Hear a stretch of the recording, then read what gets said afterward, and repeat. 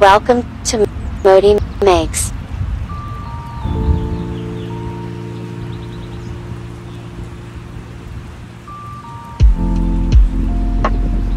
What's good, everybody? My name is Modi, this is ModiMakes, and today I'm gonna be starting up a series for the channel. So I'm very fortunate to have a number of different shows going on in July right now, which I very much need because I have way too many canvases and not enough places to store them. But at the end of July, I'm going to be showing at Bellevue Arts Fair in tandem with the Bellevue Arts Museum, which is fantastic, but I need to make sure that I have enough inventory and enough quality inventory to be showing there, which brings me to the series that I'm starting here today. I happened to come across a large 12-pack of small canvases that are all identical in size, and it got me thinking that often when I go to these art fairs, I find that these smaller canvases that sell for less money encourage sales and are better for people to buy just because it's easier as an impulse buy for them and it's easier for them to find places for it on their walls. So I wanted to take this 12-pack of small canvases and do a giant series of 12 paintings, all based around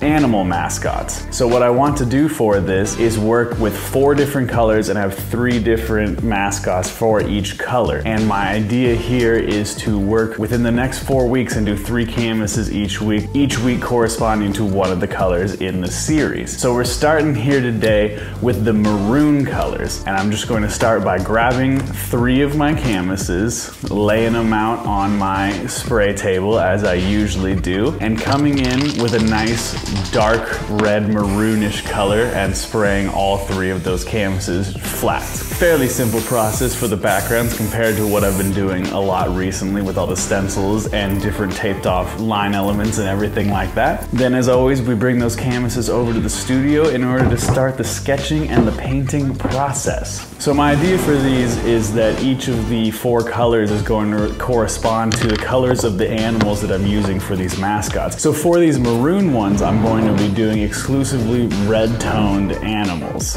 And the first of those 3 red-toned animals is going to be a ladybug. The ladybug is going to be very cute and plump as the mascot costume, but then the person under the mascot is going to be like one of my normal Blue Meanies characters. And the Blue Meanie character obviously has to be pretty mean looking, as the name suggests. Then the second of the animals in this red series is going to be a red bird, mostly inspired by a cardinal. And once again, the mascot costume itself is going to be quite goofy and silly looking, and then the Blue Meanie inside the beak there is going to be a little bit sunken looking. And then with the final one, I wanted to break convention a little bit. It's going to be a crab, so still a red animal, but instead of having an entire mascot costume on, I wanted this guy to just be a pretty stubborn looking, pouty guy wearing just a crab hat with the claws coming off on the top, just as a little goofy insert to put in there and change it up from the rest of the things. So let's get into it, shall we, and see if I can pull some really cool stuff off with this series here. It's going to be going on for 4 weeks, so make sure to stay tuned for all of it and enjoy the process.